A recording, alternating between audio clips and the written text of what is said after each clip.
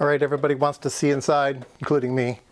So this is the HP8591E, and so we'll take a look inside and see what we can see.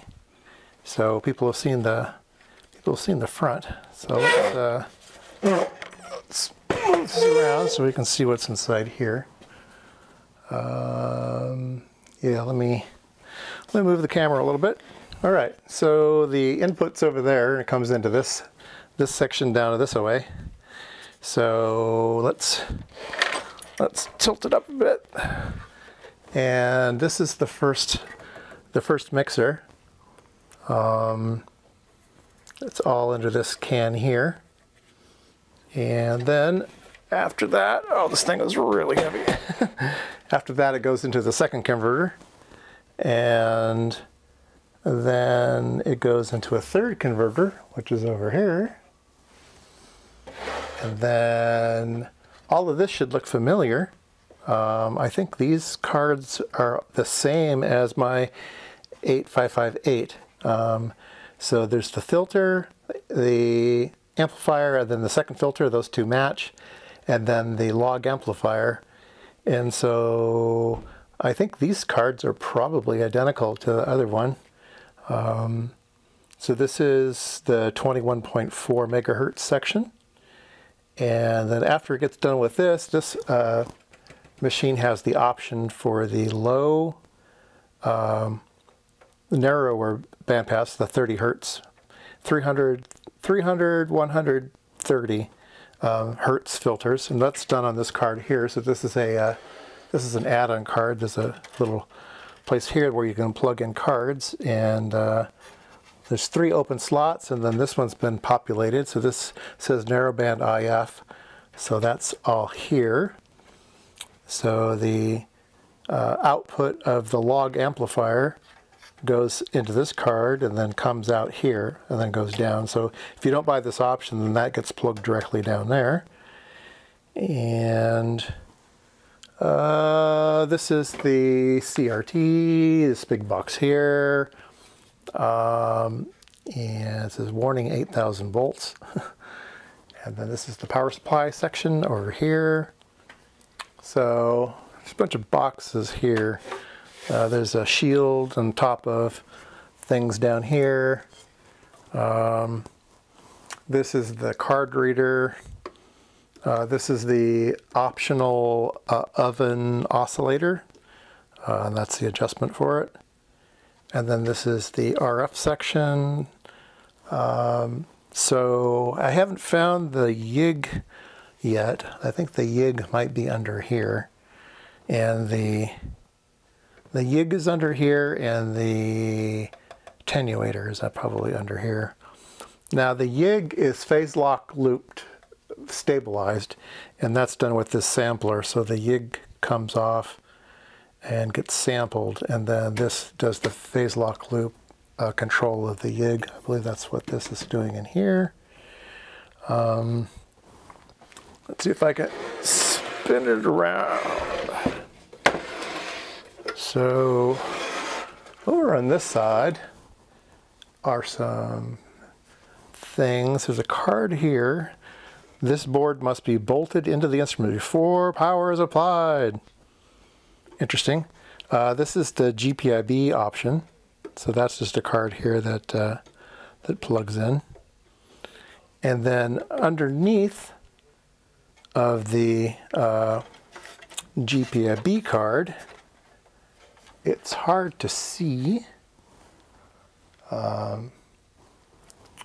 but way in there is the lithium battery that I need to change. And it's soldered to the board. It's a 3.6 volt lithium. And so in order for me to replace that, I'll need to remove this card and remove this card and change out that battery, hopefully without destroying the cal data. So that will be interesting. And the only other card that is hard to see is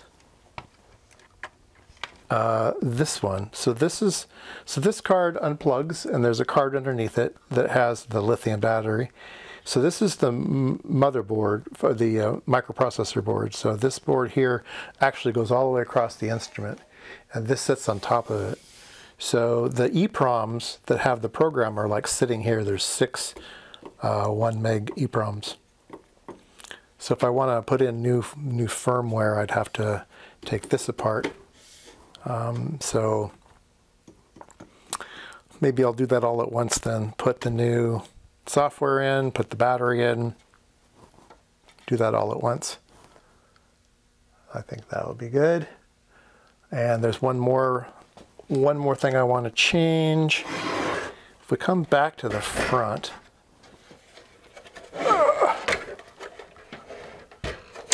you can see the first mixer here. The first mixer it brings in the LO from the YIG, which is buried under here somewhere. It comes in and it gets power split, and there's you can't really see it, but down way at the bottom here is a SMA connector that is a 50 ohm load, and that is the LO output. That LO output is used with the tracking generator option if you have it. So I would like to put a cable on and bring it to the back, and there's actually a spot for it here in the back,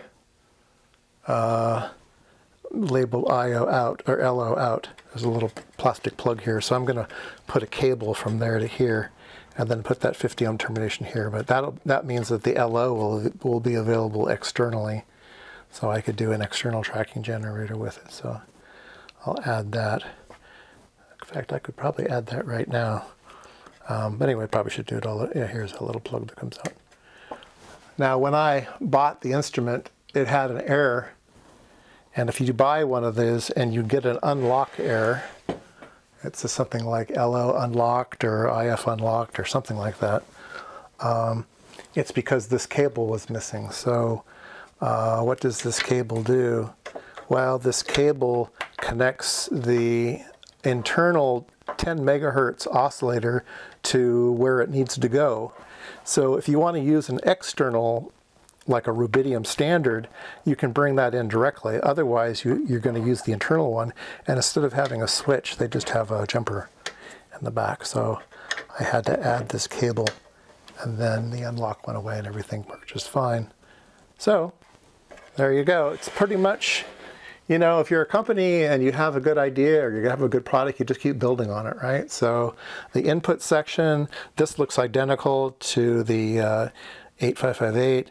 These look identical, so all of this section didn't need to be rebuilt. Looks like the first LO got rebuilt, and then of course this one's much faster. The digital board that has all of the microprocessor on it and all the ROM and RAM is a 68,000, so it's based off of 68,000 microprocessor, and not sure how the LO operates, whether it's a linear LO or a digital one.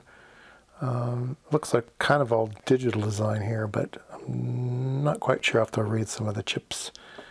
And I don't think I have a schematic for this particular board. I think I found schematics for the rest of it though. So anyway, there you go. That's what's inside this thing.